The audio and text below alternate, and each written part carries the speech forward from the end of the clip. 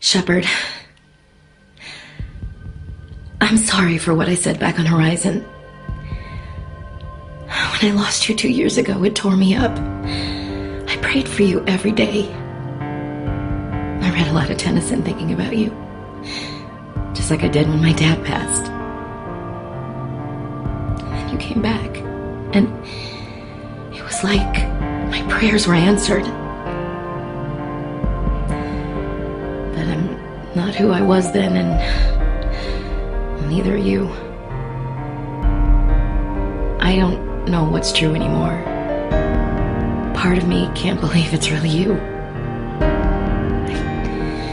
I keep going back to that night before Elos. Our night. I haven't let myself think about those memories in over a year. I wouldn't have expected you to work for Cerberus, but I know why they sent you to Horizon. I saw how many people were lost there.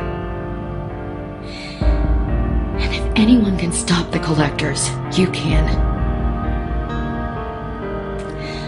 I can't go where you're going, but I can wish you luck.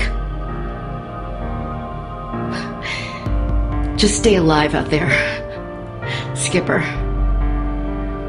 I don't know what the future holds, but I can't lose you a second time. Ash. Death closes all, but something ere the end, some work of noble note, may yet be done. Not unbecoming men that strove with gods.